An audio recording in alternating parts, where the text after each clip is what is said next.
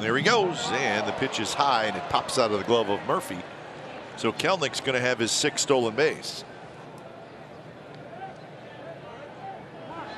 You can see why Jared comes in, starts checking on Kelenic early on. Not sure what's going on here. Kelenic went back to first base. I think he may have. Did he think it was a foul ball? I think so. So Garrett stepped off. Garrett picked him off, but he was going from second to first.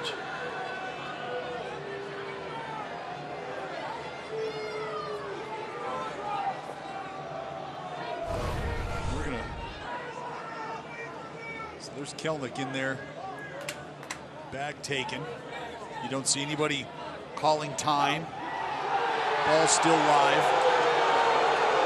I think somebody in the A's dugout just got thrown out. I don't think it was Bob Melvin.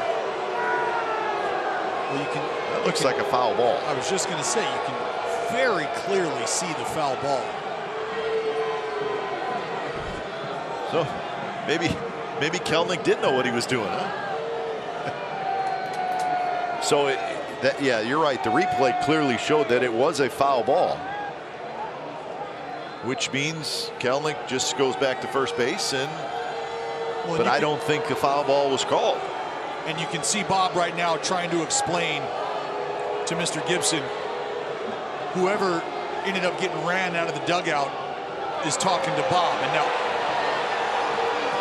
Bob gets tossed, and the problem here is Greg Gibson is wrong. He missed a foul ball. Right.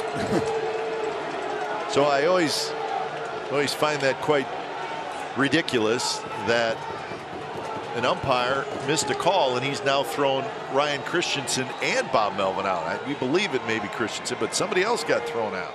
It might look ridiculous, yet in this situation, I doubt the umpire had even an inkling that the call was incorrect, and ejectable conduct doesn't care if the call's right or not. Which kind of compounds the problem, because when a call's made, if players from both teams react as though it was a different call, the umpire still thinks the call is 100% correct, even when the manager comes out, as umpires are often trained to do. The manager's going to get frustrated that the umpire isn't asking for help from the crew, since both teams clearly have doubt. Why didn't the crew get together? Actually, I don't have an answer for that. I'm legitimately asking that question. What he's seeing unfold in front of him, he's going to act on. And it's non-reviewable. Gee, what a surprise. That comes back to bite us again. It doesn't make any sense. And I think just watching Bob right there, I think he told him, I think he said, get some help, you're wrong.